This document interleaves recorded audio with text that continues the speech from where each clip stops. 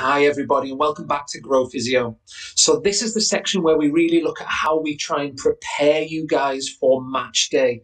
This might be in a match day scenario, it might be a training session, or you might be even traveling with a team to maybe a certain event or fixture. Now, some of the information that is in here will help to bolster and build your awareness of how to manage certain situations. It doesn't replace a recognized qualification regarding match day, but it will certainly help you a great deal with some of the different considerations that you need to make. So what are we going to look at? So the overview wise, it is a very quick talk this, so we'll fly through this. Preparation, so you need to have a checklist, and we'll go through exactly what you guys need if you are potentially going to be put into a match day, a training, or an away fixture. Other things to look at are the differences between the daily requirements, what you have with a home fixture versus an away fixture. Clearly the opposition that you're playing, particularly if you're traveling a considerable distance within your own country or playing internationally, they're going to have a better idea of what is going on local to them. So do draw upon their knowledge, and I'll tell you some of the things that sort of can help facilitate that a little bit better. We'll also talk about emergencies and action planning. So when things do go wrong, again, making sure that you are as prepared as you possibly can be should something happen, because it is going to be an adrenaline-fueled environment that you are in at the time, really. So everything that you've done planning-wise will hopefully transfer a bit more smoothly if you are familiar with all of the people around you, the kit, etc. So from that, we'll look at the pitch side and trauma bag contents, the things that I would put into a physio bag, the things that also go into a trauma bag. And I've got some help from a really amazing doctor working in Premiership Rugby who's gone through the trauma bag with me as well. The other things you need to think about are wound management, and then also concussion, which is a big topic and needs to be managed appropriately. So in terms of planning and preparations, why do we do it? Well, clear reasons. It's benefiting the athlete, the staff, and the spectators who are involved. Who's involved in the process? Well, it's all staff. Particularly medical staff will maybe lead on this, but everybody needs to know the protocol. So do make them available and share them amongst that local medical team and the wider backroom staff. You also need to make sure on the back of that they all understand what those protocols mean, both in theory and then also put it into practice. So make sure you are going through regular training. Also make sure that you are going through equipment checks. So that needs to be replenished as soon as something is being used. Don't assume that it is exactly as you left it. There may be other people who have access to the trauma bag. They may have taken things out. Things may have become out of date. They might have been taken out by a sort of medical admin or support team, and they're waiting for a replacement to come in. The storage of them is a legal requirement as well. So make sure that they are stored appropriately. Again, as I alluded to before, make sure that you practice. If you've done a qualification in pitch side management, that is only the beginning. Your skill set will reduce significantly over a period of time. To retain those skills, again, you need to keep practicing and do it with the individuals who you're going to work with on the day. Some of them will not be medical. You don't often have a full medical entourage with you who all are familiar with the kit. So you will have to put in set times that you go through this at regular intervals throughout the season. You do need to remain current. There are guidelines that change all the time, and there's research going on all the time as well. So the other things, trauma and extrication we'll plan you for. Again, we'll talk about head and concussive injuries and also sort of medical related problems. As with everything, you want to try on the back of this, think about what went well, what maybe didn't go quite so well, what are you going to do differently? And again, that might form something individually, but do a debrief as a team.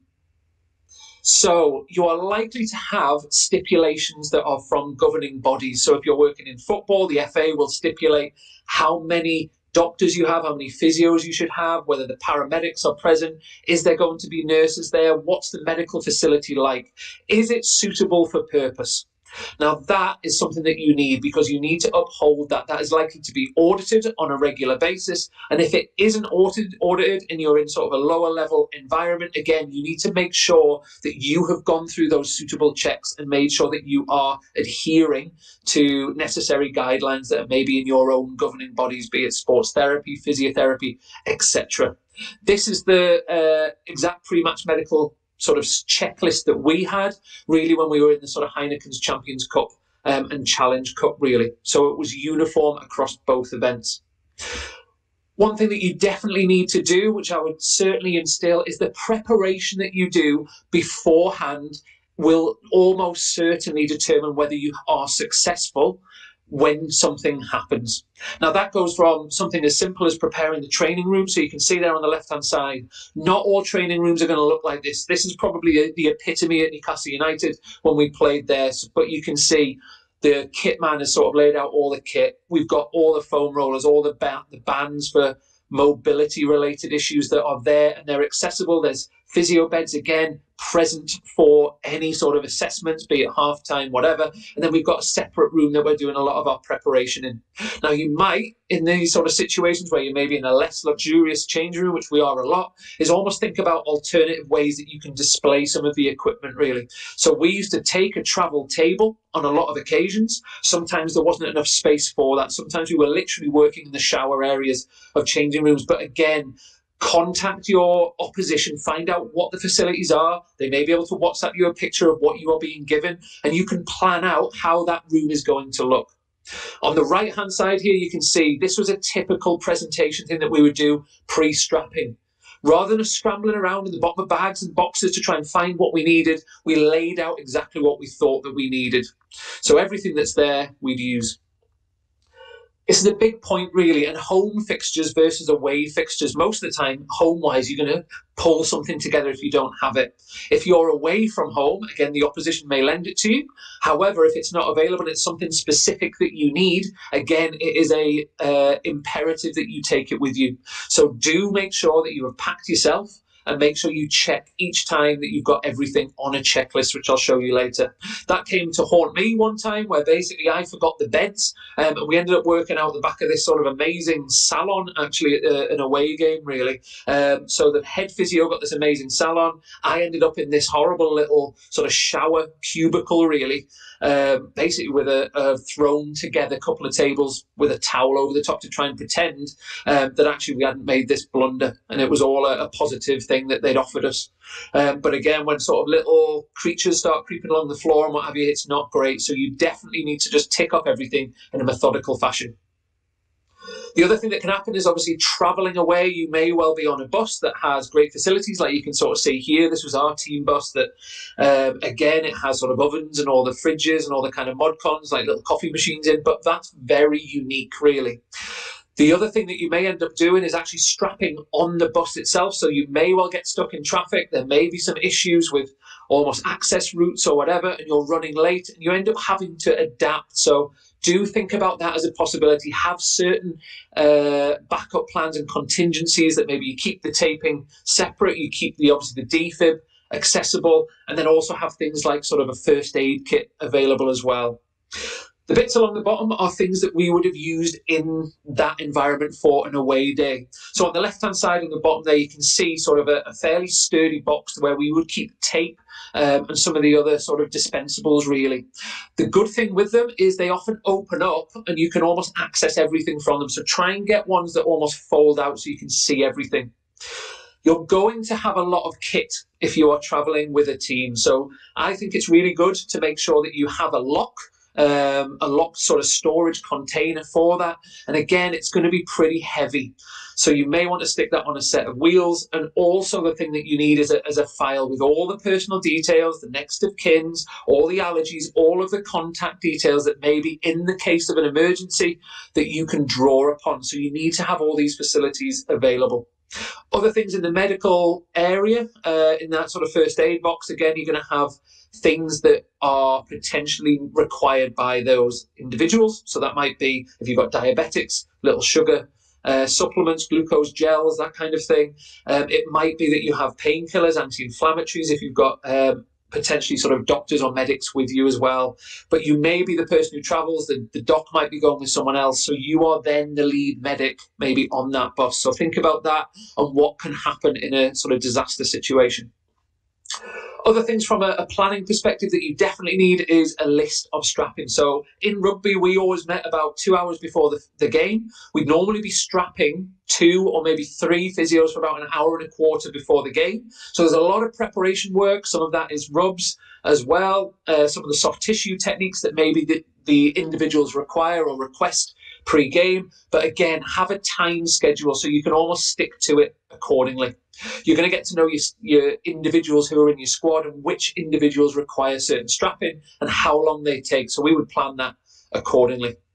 On the right-hand side as well, again, if it's a maintenance thing, so you might have a ream of students maybe helping you pre-game if that's appropriate, or even afterwards as a recovery massage. But again, create a timetable so everyone can plan, and also the individuals can also plan that into their pre-match routine.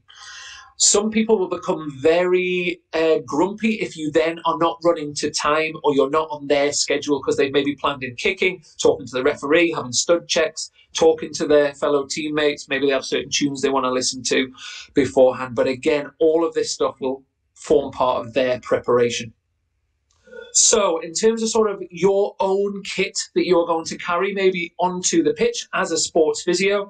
So again, sort of on the left-hand side, that was my bag that I used and sort of me in that sort of situation, really. You've got almost like a handbag scenario where it can sling over your shoulder.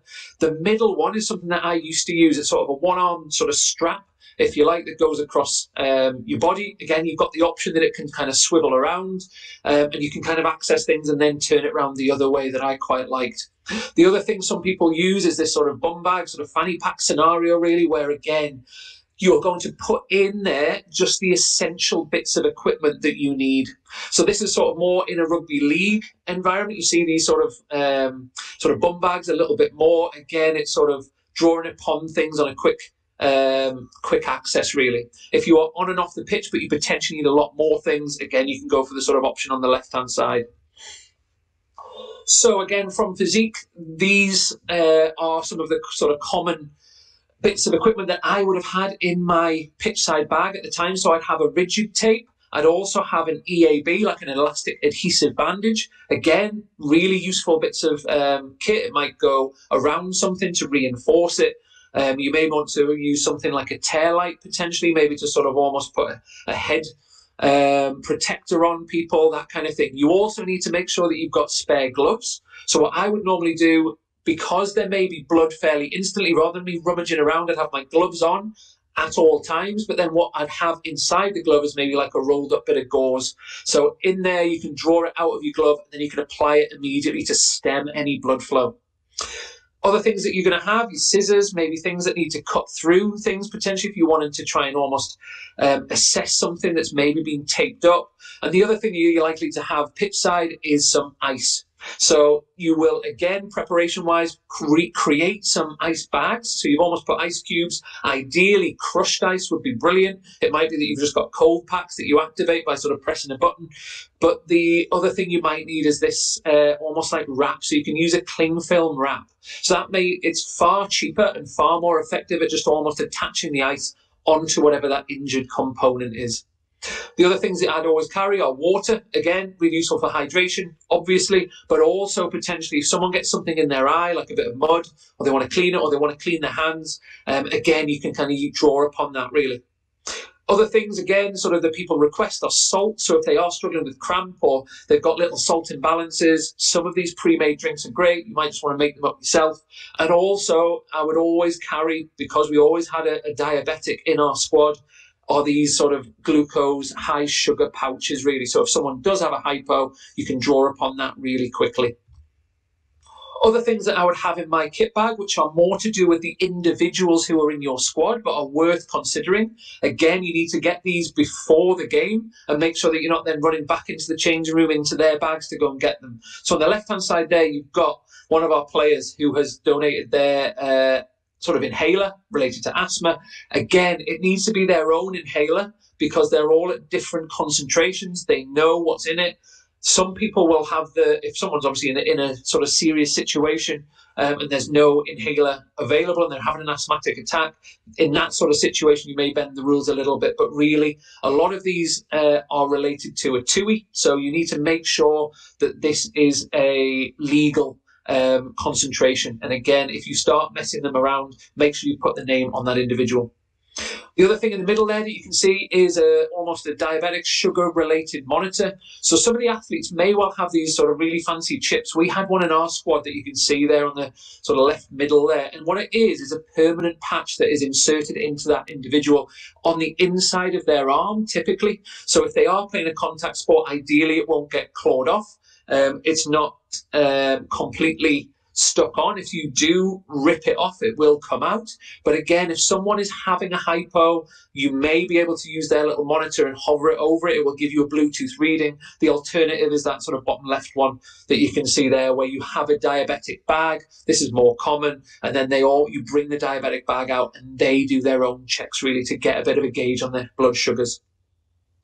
Other things on the right-hand side. So you may have athletes who have contact lenses, maybe normally wear glasses, but then on game day, obviously kind of wear a contact lens. Now, this typically for me is the worst possible injury, I think, that you can kind of, if you call it that, or job to do, because this is so fiddly. Let's say someone has hands that are covered in mud and you can't get them clean enough, and you are being asked to put in their contact lens.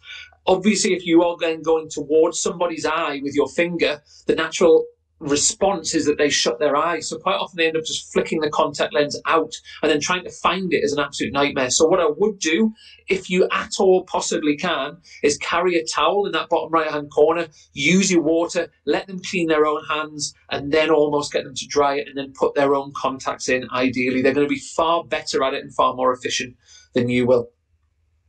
Other things related to wound management that I would have in my kit bag, again, at all times, would be some of these dressings that maybe you want to apply on there. I'd always be carrying gauze. So gauze really useful for almost stemming blood, covering blood. It's really super absorbent. You may need to use the ones that are in your glove initially, and then almost that initial stem of the blood is great. Obviously, the athlete can hold on to it if it's a head injury themselves. Just apply their fingers onto where you want them to apply the pressure and hold it on there while you get the bits and pieces out of your kit bag. You can also get these gauze almost like dressings, so you're almost wrapping it around. Not used a great deal for me, to be honest, but again, if it was a big gash somewhere and you need to package that to send off, that might be something that you would use. The alternative is use the gauze and then maybe use a tape over the top if they're going to continue. Vaseline or sort of petroleum jelly, again, is a really useful adjunct, really. So particularly if someone's got a fairly superficial wound that isn't gaping open, something like a Vaseline over the top, if it's on a knee, for example, it might just help it sort of slide a little bit better, maybe stop things getting into it to stop infection. But again, sort of various different options that you have there. Other thing that was in there, saline pods, so sterile water. Again, if you've got something in someone's eye, for example, you don't really want to be putting mucky water in there in case it gets infected. So these sterile pods, really useful. The other thing which is really good with them is you can create quite a lot of pressure. So if someone does have some sort of some debris or some soil or something that's in a wound, again, you can kind of blast it out with these saline pods. For bigger blood-related disorders that you can have. So this is a common occurrence in rugby where we've done exactly what we said there. We've tried to stem the blood. He's held the gauze on. He's then almost bled through that. We've tried to strap around it, but actually there's just too much blood to cope, and it starts to sort of come out the bottom of that sort of eyebrow, really. It looks like that he's cut here. So what I'm doing on there is almost filtered into the doctor to get the sort of preparation ready for some suturing. And what does that look like? So on the left-hand side, we've got a suturing kit. So I used to do a bit of suturing, but I would never do anything facial. If there was something that was, again, you need to have the correct qualifications to do this and make sure that you are trained and rehearsed in it. But typically it is the doctor who does this. If you are stuck in the middle of nowhere and you have no other option and it's something that is fairly well covered, sometimes like an eyebrow, they are ones where if you have had the necessary training, which I had done, then again, you may be called upon to do that. For smaller cuts, Again, some of these sort of butterfly or steri strips, they're quite useful again, just almost with a more superficial thing to hold the wound together. On the right-hand side, particularly useful for scalps are things like staples. Again, they are better in a scalp because you're probably not going to see it as much. But again, they're quite good to draw the skin together. So that's the stapler that you can see underneath there and the staple remover. So the staples will stay in for a set amount of time and then obviously be removed. At the bottom there, what you've got is an applicator of a skin glue. So again, in certain situations, maybe less vulnerable positions that are starting to gape open a little bit, you might be able to hold it with glue and not require stitches. So in terms of sort of accessing the game itself, the other things that you need to be aware of really is sort of, do you have unlimited access to the pitch, or do you need to be called upon and being given the green light really from the officials who are there? And the laws of the game will more than likely determine that. Now, in certain situations, you naturally will have to get on if you see somebody go down. I'm thinking more sort of cardiac related. Don't wait for somebody to almost give you the green light because that's very time sensitive. For other situations, again, on the left-hand side, football is very bench-based. The physios are on the bench with the management, the team, sort of substitutes and people like that, really, and they wait to be beckoned on. And the reason for that is almost once a medic goes onto the pitch in football, that individual has to come off the pitch until the next breakdown in play, be it a throw in, a corner, a goal, offside, whatever it may be. That's very different in rugby. So again, what we did was we patrolled the sidelines really. So we followed the play so we could be there as soon as we possibly could. And that's just due to the nature, of the sort of contact, and also making sure that we have the player welfare because their risk is likely a lot higher. So you're going to, again, sort of be watching vigilantly as things go on and almost filter that back on a mic. So what do we filter back really? So when you are on the pitch, again, if you have the access to a radio, it is a brilliant form of communication for anyone. In my early days, I didn't have it. And what you're almost doing is asking players to pass on messages to other players and then filter it back into the manager that way. It's a bit of a nightmare. It's also a bit of a nightmare when you get to someone and someone's screaming in your ear, trying to find out what's going on. So what do you need to give them? Well, you need to let them know who the player is and what their status is. So quite often what happens is it might have gone down under a sort of melee. You can't see from the sideline because they're not elevated and they've got this restricted view from the sideline, so they can't even see who it is. So I'd always say, look, it's such and such player. They are currently unconscious, conscious. What has been going on and what has happened? In terms of sort of additional information with that, again, what you need to do is almost add a brief plan to that. So always let them know in layman's terms what the area of the body is that's affected. And I would just relay a simple mechanism. So it might be they've taken an impact, they've twisted something, they've maybe jarred something, they've felt something go, they've pulled up with what appears to be a tear of a muscle tissue, something along those lines. And then the extra bit of information is really important. And again, people will read between the lines, but again, it's better if you agree this before the game. So my information, if I'm assessing somebody, again, you've got your radio on, so you've got talk going on in the background quite often between the team manager and the coaches about what they're going to do if this person is not available to continue. They want updates before you've even had a chance to talk to them. And it can be difficult, again, with sort of crowd noise and things as well. But things I would generally relay: this individual or this athlete should be able to continue. How is that interpreted? Well, there's probably no action required. If I need to assess this, I need a little bit of time to make a clinical decision on what I'm going to do. So the way that the coaches often hear that is they're going to get a substitute ready just in case it goes down the route where this individual cannot continue on. The other way that it's going to be is almost they are unlikely or they are unable to continue. So clearly, if they cannot continue, the likelihood is they're going to need to come off the field of play and be substituted. So fundamentally, what the coaches want to know in general is, can they continue? Are we going to monitor them, or are we going to make a change? So those three things is really what you need to be very clear on. Now, that's really difficult depending on that acute presentation. So if it is someone who is obviously pulled up with a hamstring tear, for example, they're very sore, sharp pain on any sort of knee flexion resistance, then again, the likelihood is they're going to come off immediately. If they've taken a bang, again, it might well settle down after a little. They're going to.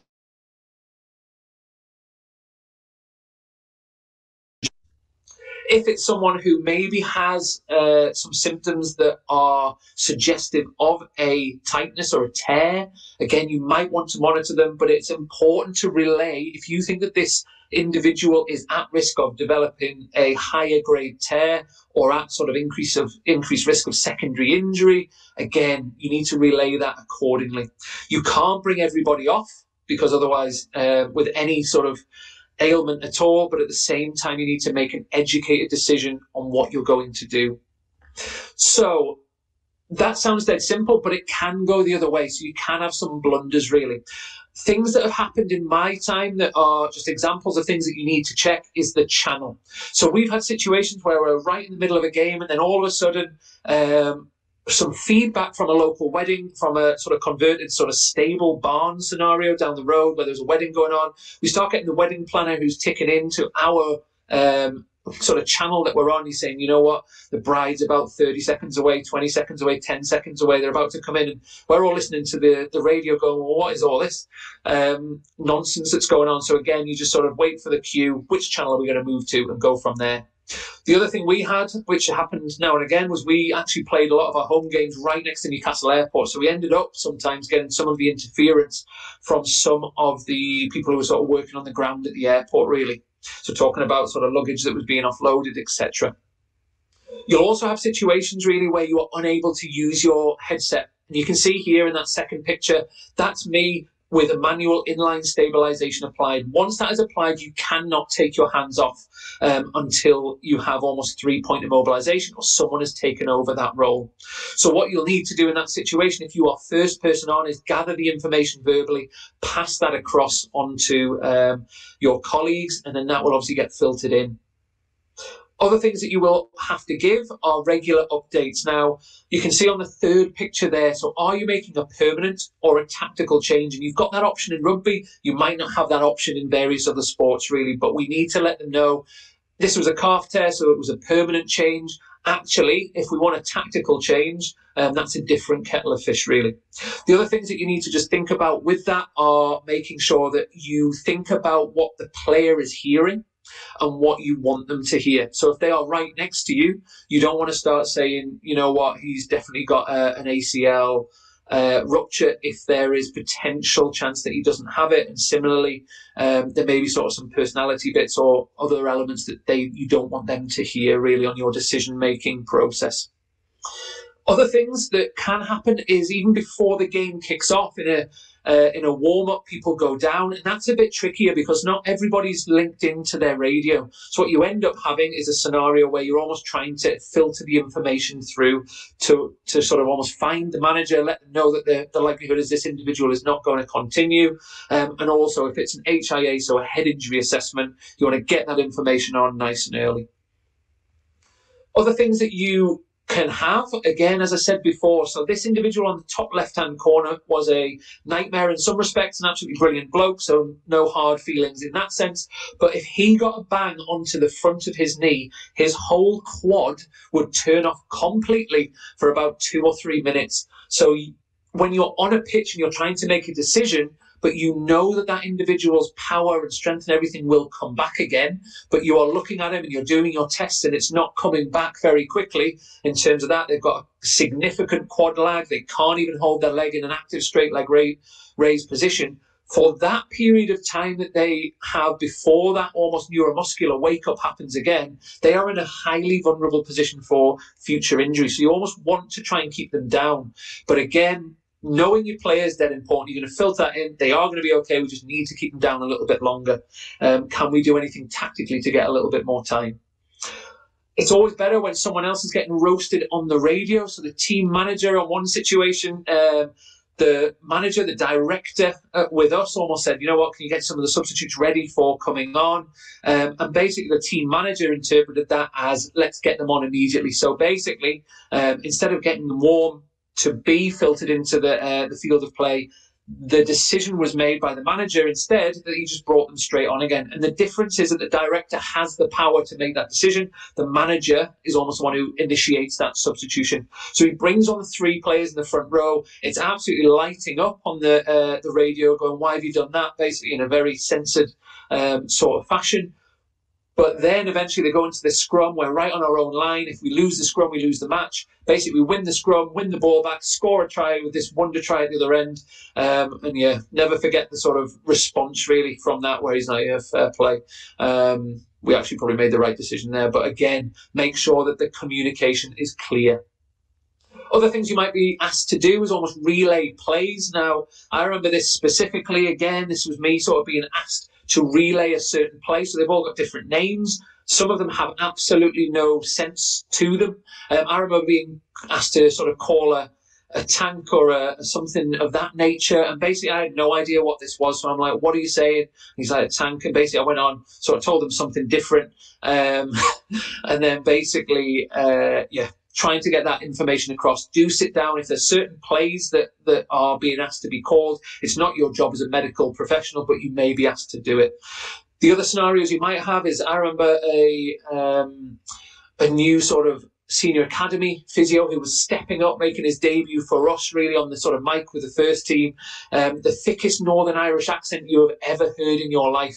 And what had happened is when I'd been sort of running along the sideline, my channel had flicked to the next one. So I wasn't hearing any of the comms on the radio, but I'd noticed somebody was struggling with a bit of an injury, waiting for a break in play to get on and have a look. I remember running on to see him, and basically this individual, this Irish guy, looked like he's sort of a rabbit in headlights almost. He was like, what have you been doing? I'm like, what do you mean? He's like, the radio is going mental. They can't understand me. They can't work out his accent. So again, do try and be nice and clear. And that also has an impact depending on the weather. So if it is windy, just put your sort of hand across the microphone. It stops cameras, if you have them on you, again, sort of almost working out what you're saying if there's anything sensitive. So other things that you need to know is what's going to be available on site in the way of sort of emergency ambulance care, really. So are they on site? If they're not on site, how long does it take for them to arrive? How far away is that hospital? When you are ringing 999 potentially to get that, if that is you or somebody else, make sure you have advised them on what you need to say. If that's not you, if you're still looking after the game and someone else is doing it, give them some medical related information so they can relay that appropriately. That is going to take place following the at-miss mnemonic, if you have that, just to make it as clear for those individuals as possible. In terms of the emergency department, where is it? Again, how far is it? How are they going to get there? What is the relationship like if it's an away game between the club and the emergency department themselves? Do they have certain specialities? If there's multiple hospitals, which ones specialise in the injury that you are presented with? Also, you need to think about the capacity and thinking in particular about wider considerations, again, like the sort of pandemic, COVID-19 wise that we're in. How many people are going to be available and are there other stresses at certain locations? You may be playing remotely, so we actually played in some pretty far away places, fairly isolated places in bits of Wales, where actually they ended up sort of potentially being air ambulanced out of there. There wasn't any scenarios, luckily, that occurred. But again, if you are playing in the middle of nowhere, an air ambulance may be the appropriate route for you. Now, I'm just going to play you this. This is George, so he is a Harlequins doctor. I'm going to play this for you, and he's going to talk you through what is inside a trauma bag. Hi, welcome to Harlequins' sunny training ground in Surrey. We've just been asked to talk through our green bag, which is a standardised piece of kit that you have to have pitch side at all events. So from our point of view, we'd have that at training, as well as matches, from academy age group all the way up to the senior first team men and women. It is part of our minimum standards, so you have to maintain this and it gets checked by the RFU. But any wider sports as well, you'd also be expected to have this. And the most important thing is that you know what's in the bag, and you know how to use it, so that you're in date with your training and that you do regular updates to make sure you're maintaining competencies. Alright, so let's just run through it quickly. So it's a standardised bag, this sort of size, not too heavy, 2 main compartments. So I'm just going to open it up. And if we look inside, what you can see is there's lots of smaller compartments, colour-coded and then labelled as well. Okay, so I'll just walk you through it. If you think about your A, B, C, D, E approach that you would have to assessing a patient, player, athlete who was potentially on the floor, injured, you start with your airways. So in the mask bag here, currently with COVID regulations, we've got masks. We've then got CPR masks as well. And again, standardised piece of kit, lots of information on there. Okay. Moving on further, you then think about your airways. So your simple adjuncts, such as your Cadell airways. There's a sort of standardised green, range of size and colours through there. We've had some spatulas in there as well to help you put them in, as well as some pen torches.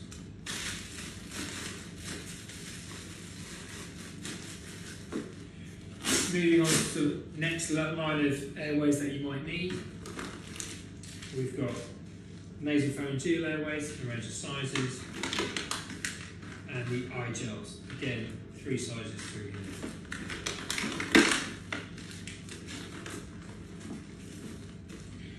Other things you may need to help you maintain an airway would be suction. Okay, so we have our suction devices in here. Assemble that quickly, help you out, as well as forceps as well. Okay. Moving on, thinking about oxygen to supplement their airways. In this section here, we've got some masks. This one's a nebulizer, and then the more bag valve mask, the more established mask there. And again, some extra piping, oxygen reservoir bag mask if you need that.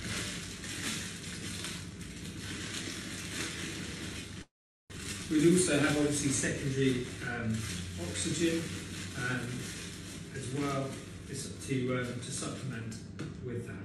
Okay. There's more severe airway issue if you think about surgical airways. So you've got a needle crike set there.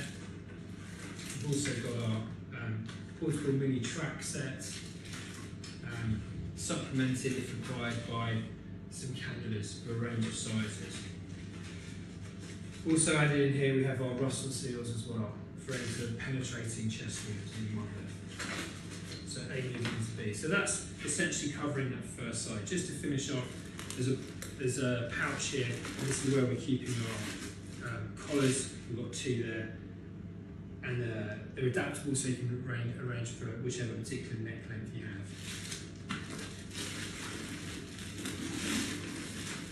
So moving on to the other side.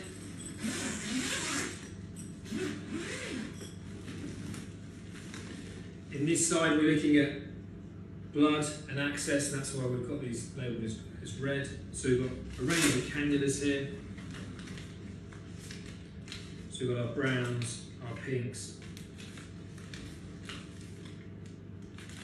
and we've got some greens in there as well. Greens. I said brown, but they're actually grey, so apologies for that. And then here we have some syringes and needles, which may also be required. Moving on, we've got our stethoscopes, tourniquets, and also through here, our blood pressure cuff as well.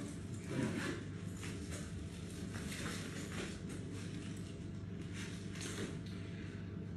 Once you've gained access, if you're then thinking about fluids, and on this side we've got some glucose, some normal saline, okay. They come associated with their giving sets as well. And then we're moving into the resuscitation drugs up here, it's a separate pouch. And in here we've got some antibiotics, some glucose, some nebulizers,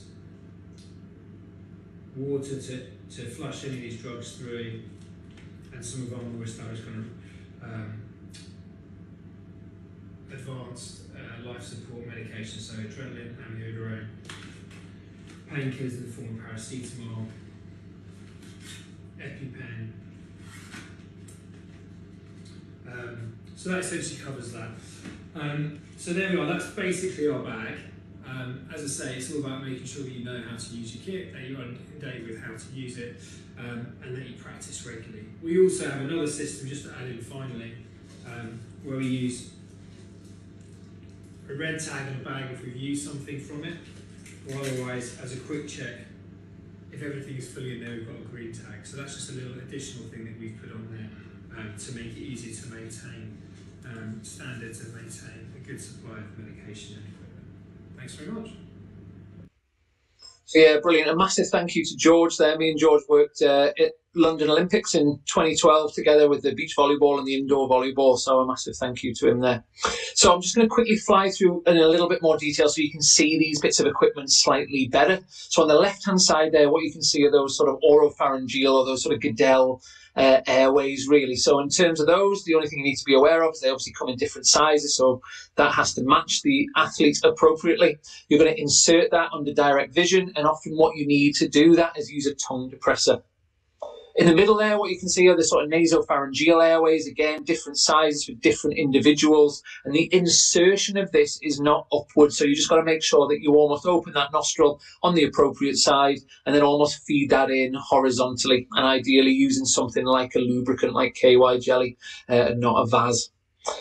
You also, again, want to have sort of a pocket mask pretty handy. So they are reusable. You can clean those and reuse them. Really handy bits of kit. Again, you'd have those inside your sort of kit bag. I always have one inside the car as well, just in case something does happen. But you do need to change the filters with them.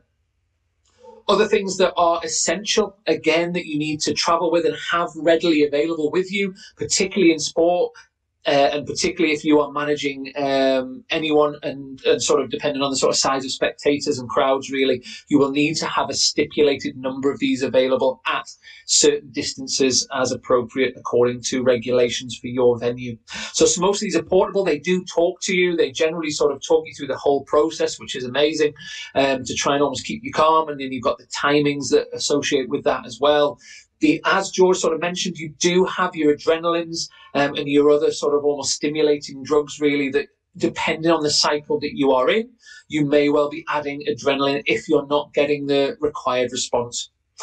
On a public domain, really, so if you are out and about, maybe in shopping malls, whatever, again, defibrillators are usually available to you, but they're often in these boxes, so you do need the code. So often you need to ring and obviously try and get that code as soon as you possibly can, because the speed at which you get that on, if there is a cardiac arrest, is going to largely determine the success rate for that. Very low success rate, really, just with CPR on its own. Interesting fact, really, sort of Las Vegas has the lowest number of deaths from cardiac problems percentage-wise, and that's because they're always found and seen on a sort of security camera, and there's always one in almost every single sort of casino readily available, so they get on really quickly and obviously help save lives. In terms of the position of them, they often have pictures on the pads in terms of the direction that you put it on and where you put it. It really just has to cross the cardiac tissue. And again, the sort of key with this, really, two different situations that have occurred. Fabrice Muamba was playing for Tottenham at the time when he had a cardiac arrest out of nowhere. His heart had stopped for 78 minutes, but again, he was recognised nice and early. They got the defib on as soon as possible, and actually he survived. Very sadly, on the flip side, Marc-Vivien Foé, he almost dropped in the middle of a Cameroon game for an unknown reason, and then was taken inside. And then I think that is when they then applied the sort of defib. So that speed at which you can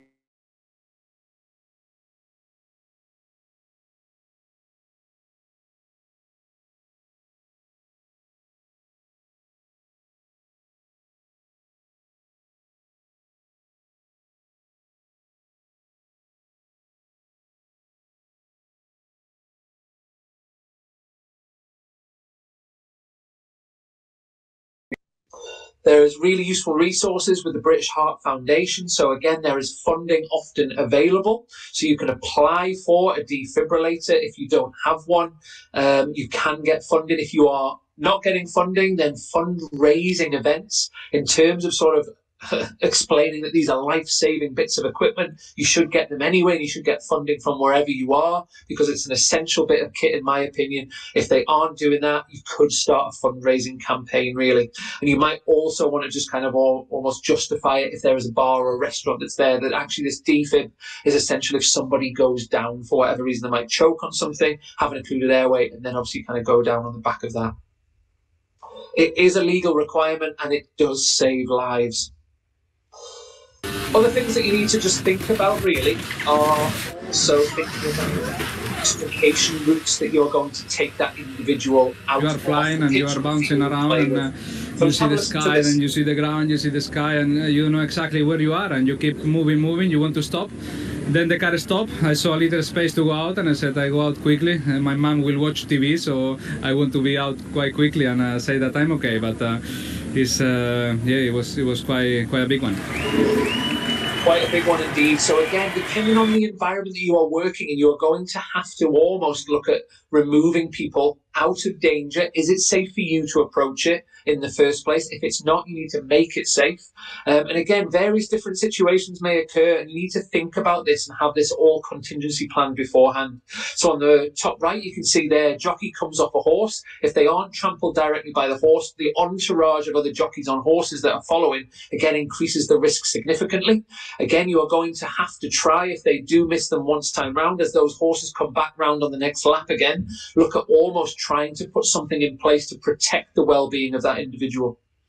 Quite often we as physios in rugby end up watching the game about 5-10 seconds after, because what happens is these scenarios in that bottom left where a sort of maul or something goes down, hits the floor, or there's a breakdown, and almost everyone slowly peels off each other. And what you don't want to do is follow the ball, because the ball might be 30 yards away and someone is lying at the bottom of that pile. Again, it depends on the environment you're in. If you may be in sort of a gymnastic world, or you'll be working at sort of the Excel in London, for example, what you have there is a lot of kit, some really easy access, custom-made bits. But again, in reality, it's very rare that you're going to have that. So you will need some extrication equipment for these sorts of scenarios. On the left-hand side there, you can see the scoop. That's the Furno scoop that is there. Again, really useful bit of kit. It unclips, and then what you do is almost rotate the athlete sort of 15 degrees, slide one half in, roll them the other way 15 degrees, and slide the other half in, and it clips together. You can see there on the bottom left. Now, if it's a particularly large athlete, width-wise, you can get these extenders that you can see there on the bottom left. Other things that you need are your collars. So again, get an adjustable collar depending on the size of the athlete.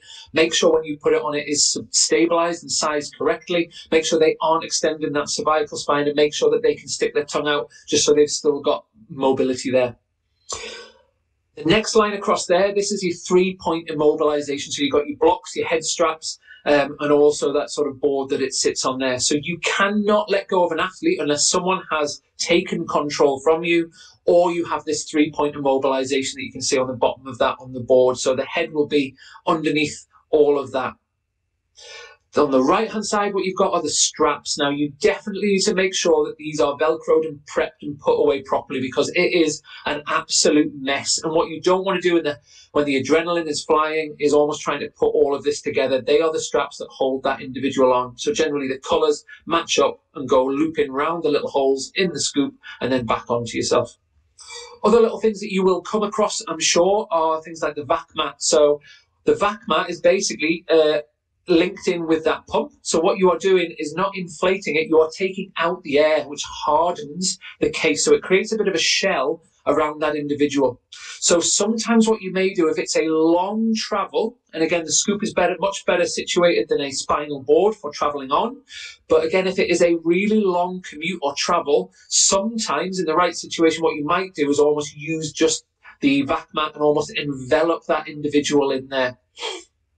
Creates a shell, as I say, and holds that individual nice and still. Other things you may see in the middle are the basket, the spinal board, and then if someone is being airlifted, again, these variations do occur.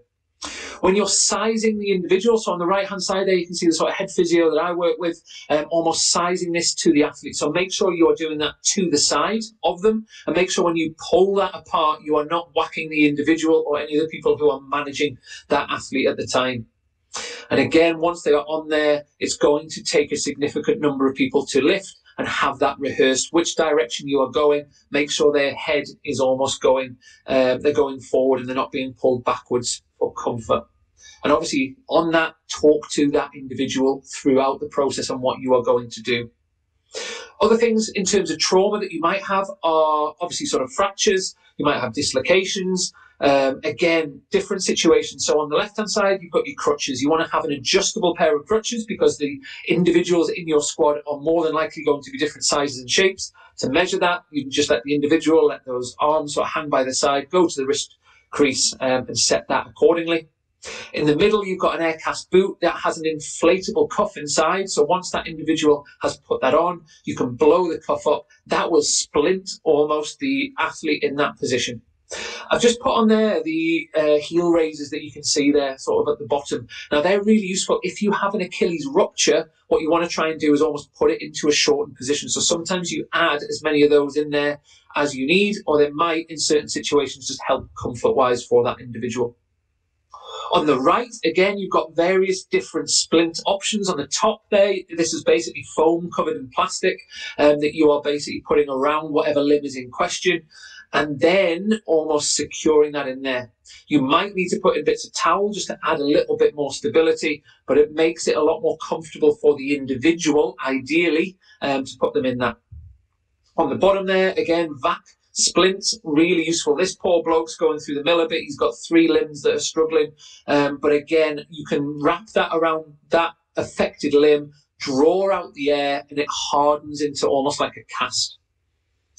Other things we'd have in our trauma skip that we would take to all games is a knee support. So anyone with a significant ligamentous injury or instability, maybe from a meniscal tear, these are really useful. You can set the angles that you've got them working at and to try and make it as safe as possible. For the upper limb, we'd always have a sling that was there just to offload whatever tissue was affected, particularly AC joints. Really like that support. Stingers and things also may benefit.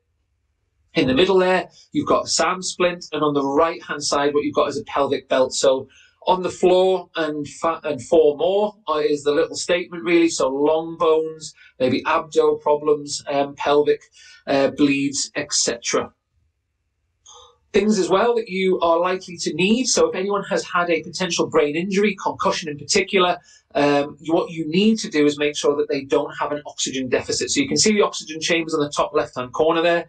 Underneath that, what you've got is a non-rebreathe mask that you're going to use. And in the middle at the top there, just to note on that, you can see it's got a gauge, and that tells you how much oxygen is still in that. So it will go almost like a fuel gauge from full to empty, green to red. Again, if that is below half, that really needs to be sent back and replaced really from practice. So to activate your oxygen, you just rip that little seal off, open the flap, attach the non-rebreathe mask and get going. Underneath that, you've got a bagging system. So if someone is not ventilating or needs support themselves, again, you can use this sort of self-filling bag and squeeze that green section to almost mimic the role of breathing. So rather than maybe if you're doing sort of your 2 to 15 repetitions on a CPR scene, rather than having to manually blow, you can use these self-filling bag options. On the right, just to familiarise yourself again, that is an Entonox, that is a gas, that is a pain-relieving gas that you may want to use if you are relocating a joint potentially. If there maybe has been some sort of neurovascular compromise or whatever and you need to relocate it, then again, Entonox, great painkiller, very fast acting, so you can almost use that, apply counter traction and apply that sort of relocation if necessary. Keys with that is definitely not with brain injuries, definitely not with sort of lung or rib problems, and anyone, if you sort of see them out and about and doing this and they've obviously sort of fallen off something or whatever, don't use it if someone has been taking drugs. So on that really, so again, there's a load of information, but you need to go through a specific checklist. We'd go through this before every single game, home or away, to make sure we were fully prepared for whatever it was we needed. Same again with the braces bag and the prep bag. So not going to dwell on it because you are in a position of great responsibility. These are scenarios where things can happen that are life-threatening, not just your musculoskeletal problems. These are two individuals where, again, I was sort of first on applying that manual inline stabilization with this guy on the left-hand side, Scott Wilson, you can see there, who had to retire because of a neck problem, and the same scenario on the right there with a guy called Ty Veyer. Both tight head props, both retired based on medical advice. And what I want to do is just show you the difference between a couple of different extrications. So this was Scott on the left-hand side. On the right-hand side, you can see the impact that comes in on Ty. His head gets thrown into extension and then forward. So he's hit late. He's not anticipating. He's sort of relaxed. He's got the ball away. And again, you can see us there. Ideally, what happens is the game is stopped. Sometimes the game may well be going on if the referee hasn't seen it. You need to be screaming to make sure that the game is stopping in this sort of situation, really. Because the repercussions, if the play carries on and someone falls on them, they have an unstable fracture in that neck area, the consequences are not worth sort of thinking about, really. But they are significantly life-changing, if not life-threatening. So on the left, you can see we've got a paramedic that is on site, fully rehearsed. They've got the trolley and they're taking that individual off. What we're doing here is just packaging the individual accordingly. And what I want to just show you really is the difference. So this is us walking that individual once they are onto that spinal board, onto that back mat. And you can see we're wrapping them up and we're drawing out on the right-hand side the air. The key is make sure you do not walk in studs onto that back mat. Otherwise, you will create a puncture and you will no doubt be unable to make it function as a back mat. So you can see we're gradually drawing out all of the air. It does take a fair bit. We're all going in the direction with the feet first. We're all calling a lift. It is always ready, steady, lift, not 1, 2, 3, go, because some people will go on 3, some people will go on go. So again, ready, steady, roll, ready, steady, lift. Whatever the command is, again, you're going to take them off. We had it well rehearsed. This is a home game. We know the extrication route and where we're taking them. Again, you will learn all of this on the relevant qualification courses that are really vital to attend before you plunge yourself into any pitch side management.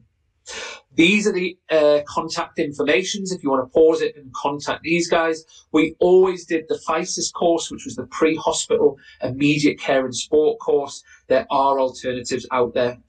And what can happen when it is not rehearsed is catastrophes like this, where it looks absolutely horrendous.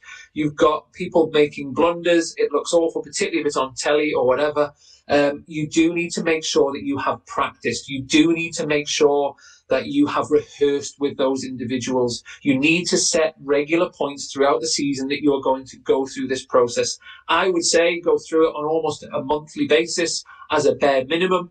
In terms of sort of going through the practicalities of having everybody there, again, you need to be doing that, I would say, almost every 6 to 8 weeks as an absolute maximum, really, because otherwise you can have this calamity where it's an absolute mess. Other things that you need to make sure that you get right is medical capacity. You may well be given other things that you need to do, but again, do not overstep the mark. So in terms of relaying this, again, you need to be doing your regular training, familiarise yourself with the kit and think about the personnel who are going to be there.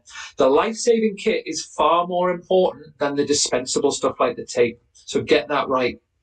Think about the venue, the evaluation of the exits and the extrication routes and where that local hospital is. Opposition staff and facilities will be able to facilitate that. So do liaise with them. They are going to know far better if you're going abroad again to an away game from there. If you're playing locally, it's probably less of an issue because you're going to know the local hospitals and the specialities. Go through the checklists. It's not exciting, but make sure you have exactly what you need. I got found out once with the beds at Bedford one time, ironically, and never again. And do know your players. People will behave differently and react differently to certain injuries. You may have people who have recurrent injuries. So again, highlighting that may form part of your communication in terms of how they have had a history of injuries that are maybe more vulnerable and how that injury has reacted in the past. So do have a little think about these 3 different scenarios that presented to me. A lower limb fracture, whether it is stable or unstable, how are you going to manage it? Think about the spectators as well. So on a crowd, maybe someone in the crowd goes down with chest pain. And then again, if you are traveling, what if somebody has an allergy to something like nuts from there?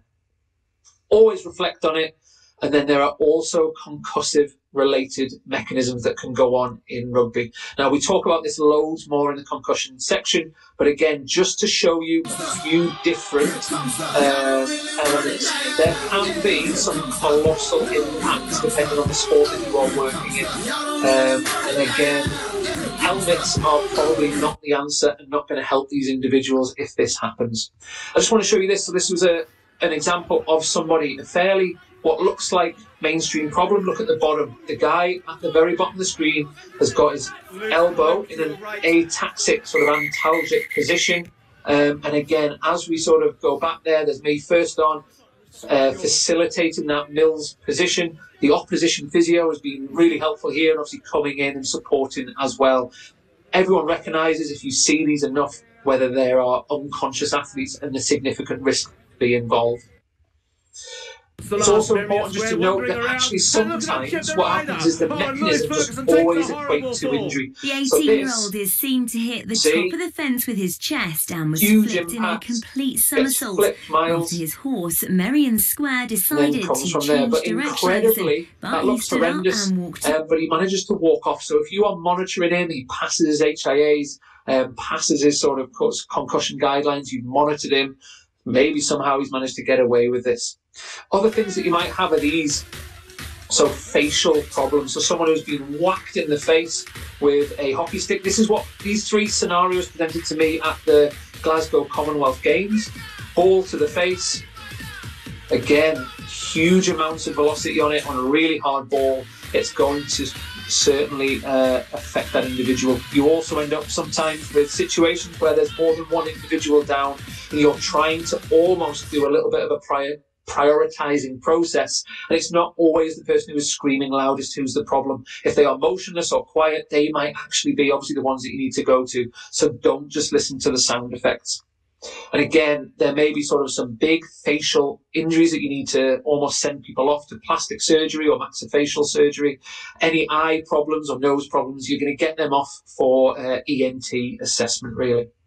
But again, key really is make sure you apply Mills. It might be that they've landed in a supine position. They may be in a seated position. They might have their face head down, and you may need to almost get them onto their backs to manage their airways and breathing and things and so forth. Key with that really is just make sure that if they are on their front and their head is rotated, you do not move the angulation of that head until you have cleared that C-spine. You may well need to pack them in the angled position if there is resistance or pain or increased neurological symptoms. But as with everything, you are going to go through a regimental process. So is it safe to approach? Go through the airway, go through the breathing, the circulation, think about disability, and that isn't disability in the sense of almost that you think of. You're almost thinking sort of AVPUs and that Glasgow coma scale. So how responsive are they to verbal stimulus, painful stimulus, etc. Concussions will all need to go through a SCAT. If they have any red flags, they are going to be packaged and monitored and handed over to A&E for appropriate management and imaging.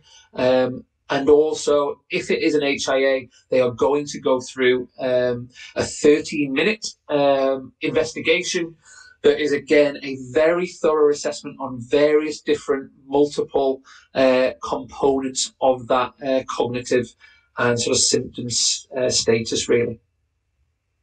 Other things you want to look at is changes in personality or maybe ability to follow instructions. If they look like they're struggling on the pitch to almost follow plays, that is key. But if you have any doubt, any sort of potential inkling that there may be something going on with the head, if in doubt, just sit them out, bring them off and monitor them for any deterioration of any of those symptoms on the right-hand side. They are going to follow a graduated return to play process. If this is their first concussion, it may well vary if it is sort of a repeat offender. And you might also want to be thinking about how you apply the recommendations of the graduate return to play into your specific sport environment. So we've done this here based on rugby. So just in terms of sort of summary of that suboptimal management, again, if you're in any doubt, sit them out. If they have any distracting injuries, you cannot rule out sort of C-spine until you almost kind of do that in a logical fashion. They are going to follow a graduate return to play, and be aware of any persistent symptoms.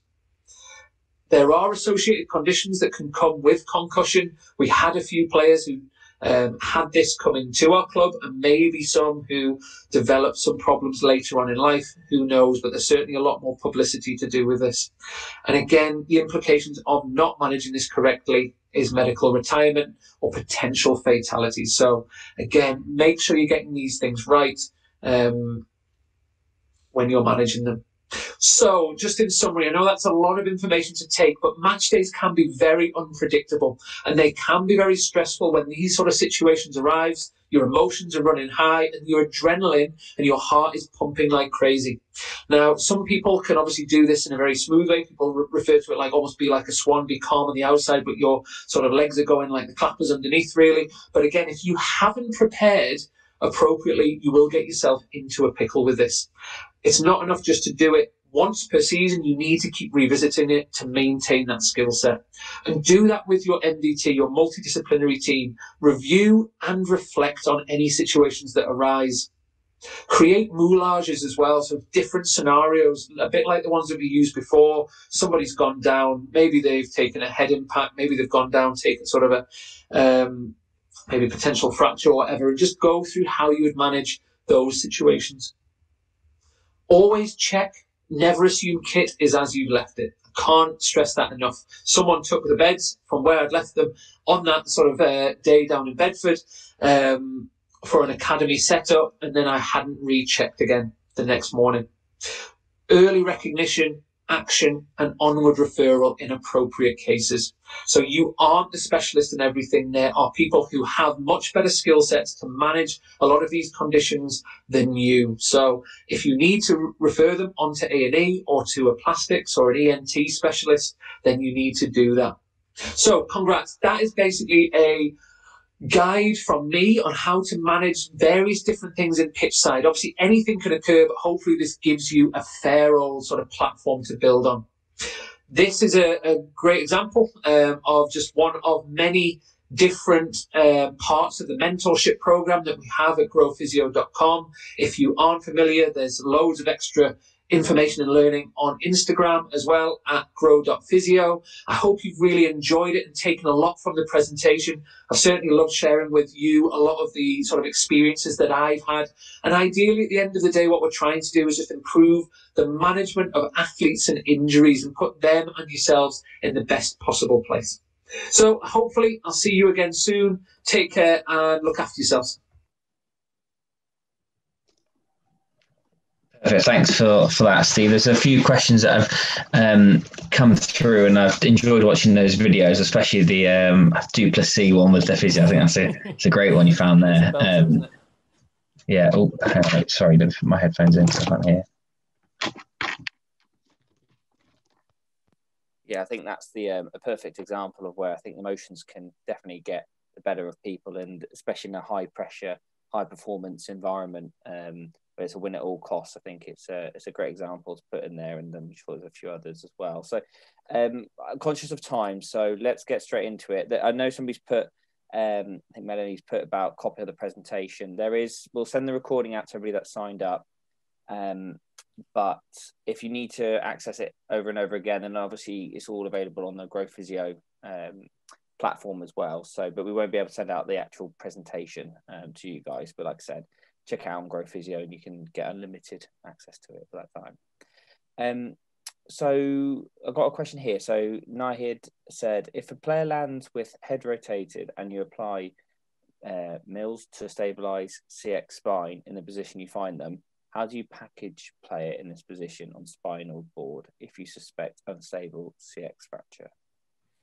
Yeah, so that is probably one of your scenarios which you dread, isn't it, really? Someone face down, neck rotated, plus or minus unconscious, or not responding to you really.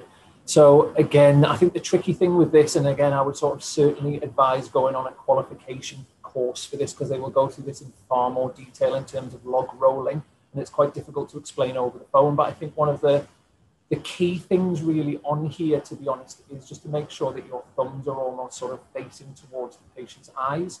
Now that can be a little bit awkward. So the first person who's on there will always apply Mills. Now, if you're lucky enough to have a second body with you, obviously they can then feed that information back in again. And as I kind of went through before, everyone needs to be rehearsed. But I would always say, when you approach, if you can apply Mills, have your thumbs almost sort of facing towards the patient's eyes.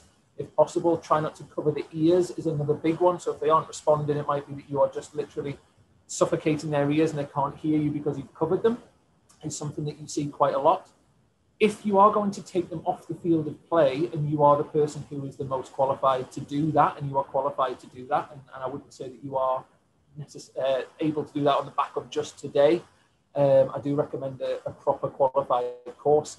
But if you are that person, you can't take somebody off the field of play if they are in prone. You're going to have to get them onto a scoop or a spinal board, and then obviously extricate them appropriately from that position. Now, you're going to have to roll them, but again, I sort of alluded to it during the presentation. If you're going to do that, you need to almost make sure you maintain the same angulation of the head or the neck during that roll, and do not try to almost reposition that as you go around. The temptation is you go from a rotated position into a neutral position, but if there is some sort of fracture or unstable C-spine presentation, significant neural compromise, etc., and you put them back into neutral and you haven't almost eased that in, looking for any signs of pain, any sort of increase in neural symptoms, my recommendation would be sort of do that, because otherwise you run the risk potentially of making the situation worse. Perfect. And there's a couple of questions here. So Steve, if you've kind of answered them from your previous answer, then just we'll move on to the next one. So I think you may have touched this one. Anna said, how do you perform manual neck stabilization in prone position? How does the victim breathe? Ooh, the victim sounds so harsh, doesn't it? Yeah. The victim to C-spine injury. Yeah, I would say sort of similar, really. I would come in again with those sort of thumbs facing towards the eyes. It always looks a little bit awkward. You're going to have your hands sort of almost pre-positioned, and think about where you're going to roll them to. So if they have an injured side, ideally, you obviously don't want to try and roll them onto that sort of side, really. And as you're rotating them, decide before you start really which way you're going to go and which way your hands are going to end up in. So ideally, you don't end up in a bit of a spaghetti junction, really, if they are prone with your arms. So you need to sort of almost rotate your arms accordingly, really, and then come with them so your hands are then in a neutral position. And that takes a bit of getting used to. So I would certainly recommend create some little moulages or situations with your team that you're working with, and put somebody in prone in those awkward positions so you do get your handling right, because it does look a little bit higgledy-piggledy as you sort of line yourself up, but it makes sense as they start to roll that you come into a more neutral position. Perfect. And interesting one here from Dominic. So he said, if there are no radio comms devices available, would you suggest agreeing hand signals with staff on the side, e.g. calling for a stretcher? Yeah, absolutely. So I think even if you have a radio, there are set signs that we will use. And again, that's that whole sort of preparation for this. And the key ones are, basically extrication stretchers that you need, or sort of almost the full sort of trauma bag to come on, really. So if you are approaching something and you suspect that there's something, immediately, obviously, you can shout to a player and say, do you mind relaying that back to the bench to get the defib on, the trauma kit, etc. But again, sort of there are almost international signs for each of these sort of scenarios, really. So I would try and get that across as soon as possible, because obviously the sooner you get airway adjuncts and things on there, maybe some sort of cardiac support with the defib, it's going to put the athlete in a much better position for recovering quicker, because it's, again, you're going to have to find what you need out of your bag, potentially. So if you do have things in your kit bag that you are in your run-on bag anyway, like your airway management bits and pieces, again, or sort of pocket masks, you'd always want to carry some of those things if you were needing them sort of almost imminently. And then the extra range of material and sort of equipment that you may use from a life-saving side of things will really come in that trauma bag.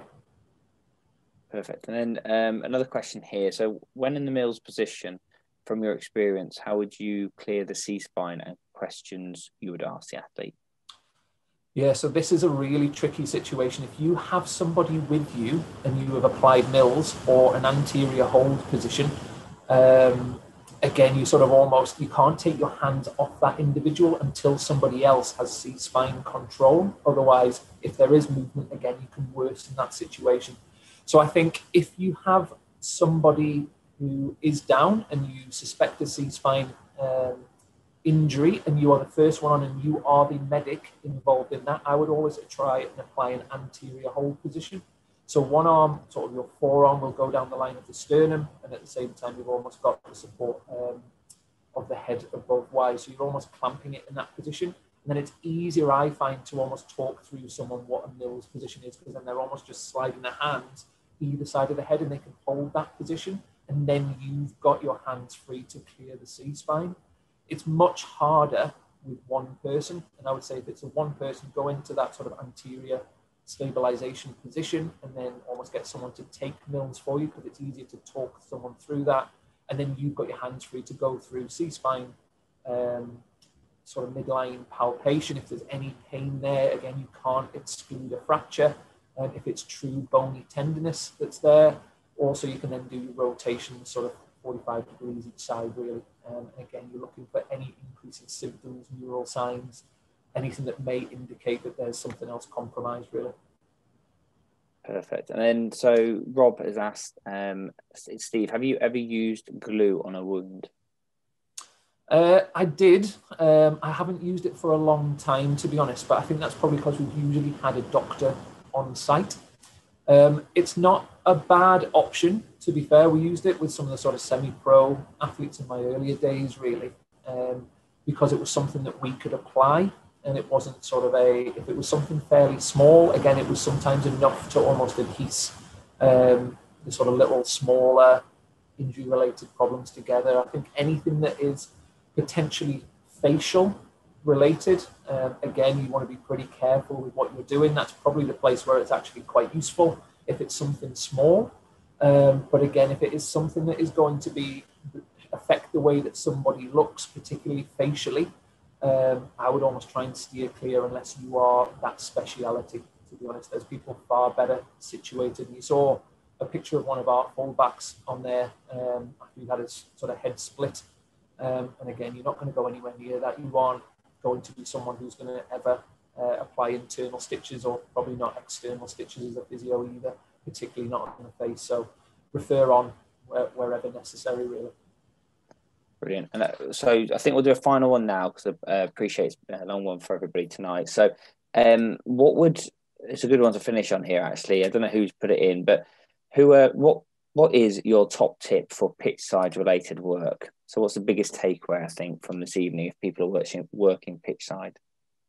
I think it's all the preparation side of things, and it's not very glamorous, but if you are faced with a situation that you haven't prepared for, and again, I think probably everybody will go through this at some stage if you are working in sport, but if you are presented with something that you have absolutely no idea how to manage and you aren't prepared for it, your heart will be ticking and you will not be of a great deal of use to that individual on the pitch, really.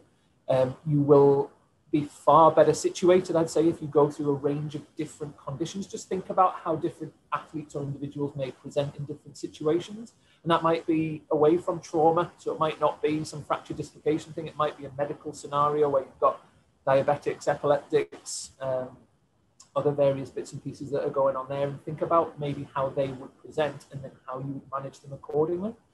Because they're very common. You are going to come across athletes who have underlying medical conditions and manage them in various different ways. And I would just say that, the more you rehearse that process with the team that you are working with, that would be the thing which I would say is the massive benefit, sort of preparation-wise, really, because when it does happen, you're then far better suited in position to deal with it. Yeah, that's a brilliant one. So preparation is key.